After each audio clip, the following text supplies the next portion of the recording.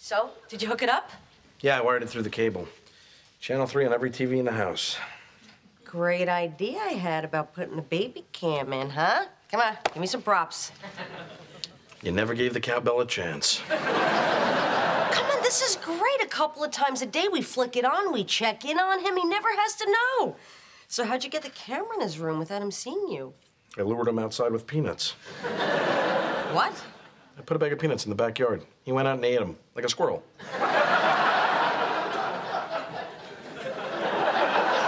Look, he's still eating them. Oh, you really made his day, honey. All right, I feel better already. Thank you so much. What's the matter? Nothing. Just dealing with the horror of having to see his face on the thing I love most. That's done. Next thing, keep Monday night open. I have our insurance guy coming over. Monday night? That's football. I have company coming over. Company? That's right. I can call my friends company. Yeah, well, tell your company they can get drunk and thumb wrestle without you. Why do we gotta meet with the insurance guy anyway? Because, honey, this whole thing with my dad getting sick got me thinking. I mean, all kinds of bad stuff can happen to us, and we're not prepared. I mean, we don't even have any life insurance. Yeah, we do. No, we don't. Yeah, we do. I got it when I signed up for that Sears card. Remember? I checked that box. That's for $2,500. That's not enough. Well, I see someone's planning to live pretty high on the hog when I'm dead. Come on, we're getting more insurance. We need to start planning for our future. I have plans for our future. Besides owning a robot. Fine, now I'm gonna program him not to love you.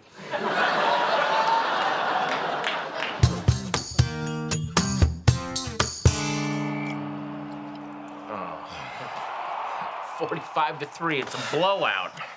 Now we gotta hope someone breaks their leg and they keep showing it. Man, Doug picked a good game to miss. Anything else on? Let's see. Mannequin 2. TV Guide channel. What in the Sam Hill? Oh, it's my baby cam. Doug and Carrie borrowed it to keep an eye on Arthur. He doesn't know he's on TV? Nope. All right, come on, keep flipping. Oh, okay. Oh, wait, what's he doing? Looks like he's taking some clothes out of the dryer. Huh.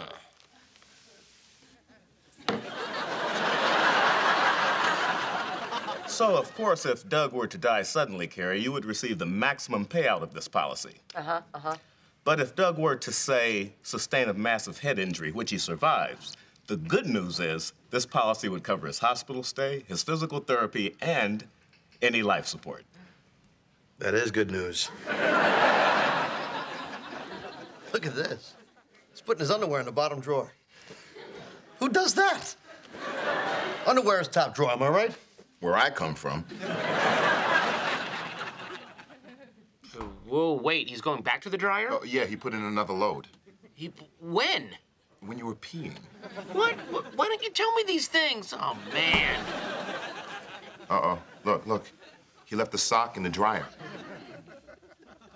Fasten your seatbelts, gentlemen. Okay, he'll see it, he'll see it. I don't think so, man. It's right there, hanging out of the dryer. He doesn't see it. He's confused. Oh, God. It's right there, damn it! Turn around! It's 2 feet from your head, guy.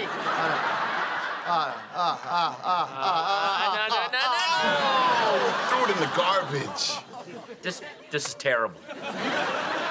Okay, I think that the term life policy offered by Western Mutual is best for you, so why don't we roll up our sleeves and get to the nitty-gritty?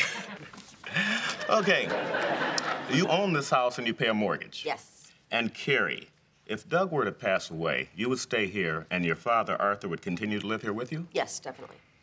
And if you were to pass away, would your father continue to live here with Doug? Oh, of course. Great.